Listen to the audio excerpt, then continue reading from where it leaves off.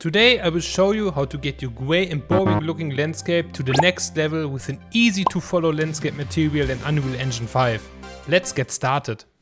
So to give our boring looking terrain some love, we need to add some colors, and for that we head over to Get Content, Quixel Bridge, and I give you an example for how to download and import the textures. Let me search for mountain under surfaces, obviously. And if we scroll down, we already have some results. You can filter them more under the categories here. But let's see what we have. We want something without a lot of detail, like the lynched rock. That's nice for a detailed texture, but not for a base terrain. We need something pretty easy and straightforward.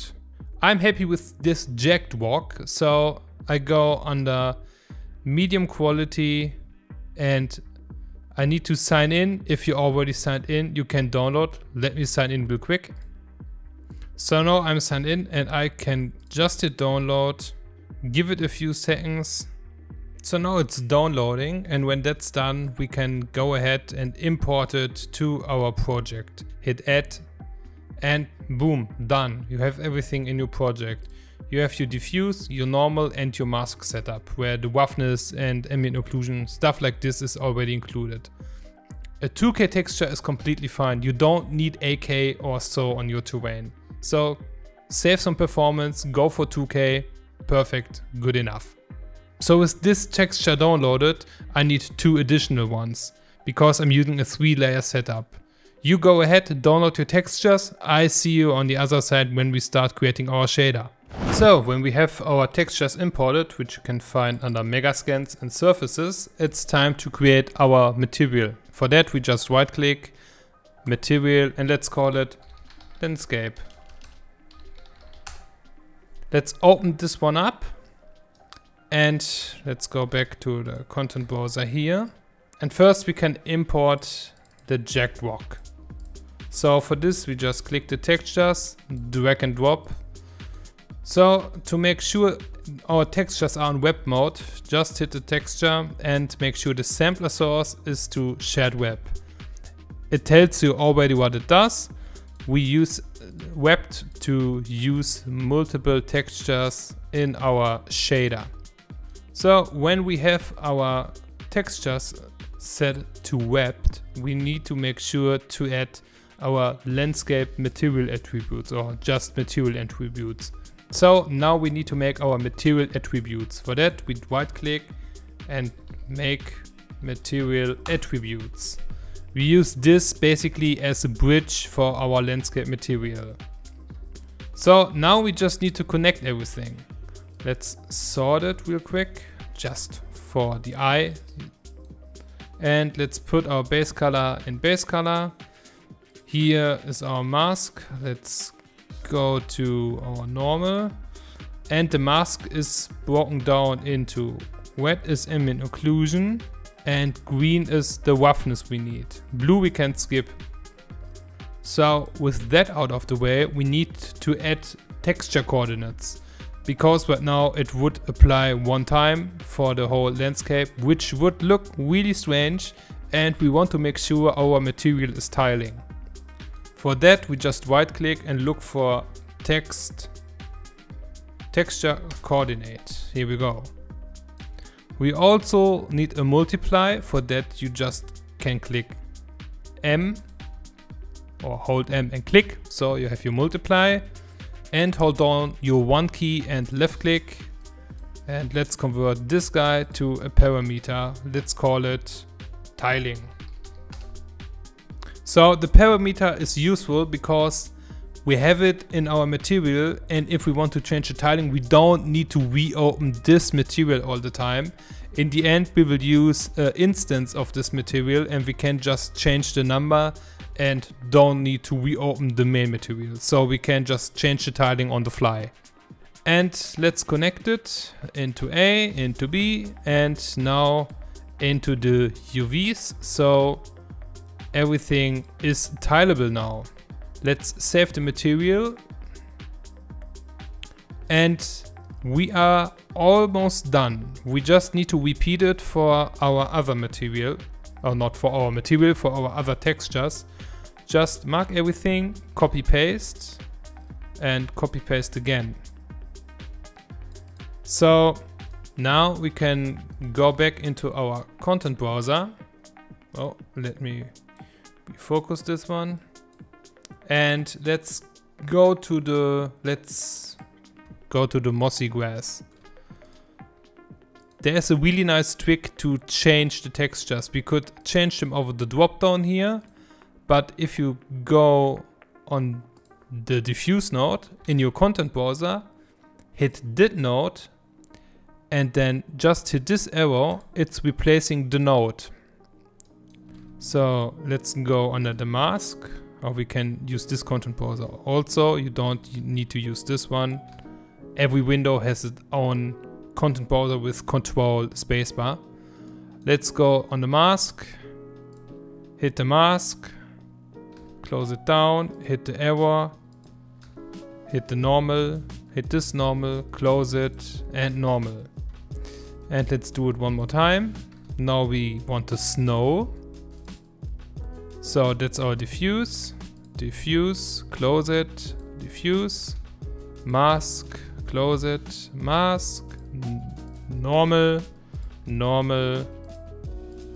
Perfect, done. So we have set up our textures, and now we need to make a landscape material out of this. Let's save. And let's jump to the next point. So to use our textures as a material, we need to add the layer blend. For that, we just right click and look for landscape layer blend. Here we go. Now we need to tell our layer blend how many layers we have. We have 3, so we add 3 elements. And under every element, we can give it a name like snow and grass and walk. So now we have our layer blend, and we need to connect our textures to this layer blend. For that, we just go up to, this was our walk. We can also just mark everything, hit C and call it walk. And we get the output and put it on layer walk. And now we repeat everything for the other textures, like grass, or was it grass? Let's check real quick. Yeah, it was the grass. Put it in layer grass, mark everything, C, call it snow,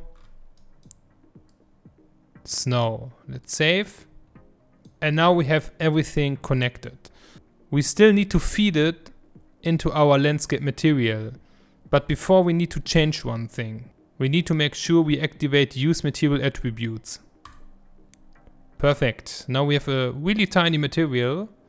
Put it into here. Hit save again. It's normal that it's black, so everything is fine. We saved it. Let's go out of here. Control spacebar. And let's create a material instance. So right click your material and create material instance. We will apply this instance to our landscape.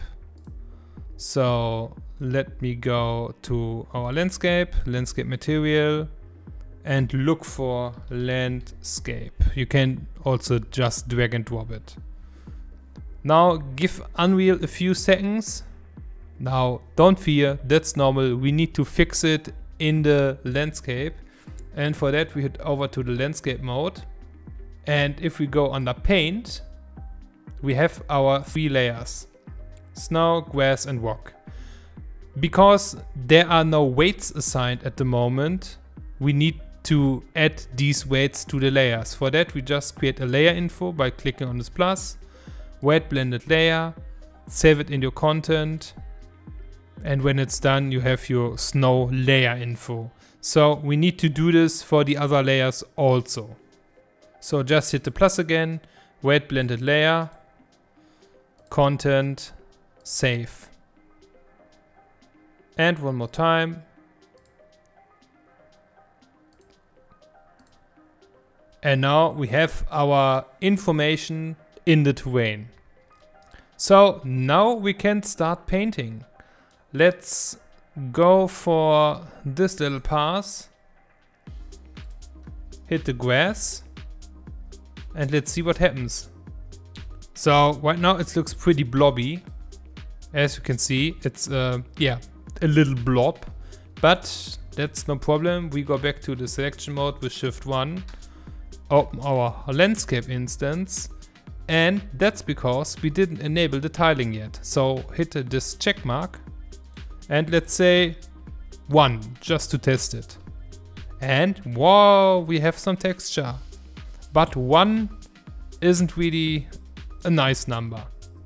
I would go for, let's try 0.25, and now this looks way better. So now we have our grass, we obviously have our snow, and if we go back with Shift 2, we can also add our rock. So let's make the brush size a little bit smaller. If you're painting and your system is hanging a little bit, that's normal. If you paint a new texture for the first time, a new material on a landscape, that can happen. Just let it work, it will come back to you. So let's see what happens if I paint my rock. So as you can see, it's chugging a bit. I'm already going over budget, but because I'm also recording. So as you can see, we are painting our material, and we can adjust the fall off if you want to make it a little bit harder. So here we go, that's our 3-layer landscape material. It's really easy to set up, it's really useful for some quick prototyping or for a portfolio project. You can build it out, make it more advanced, use some noise to get some better tiling and offset.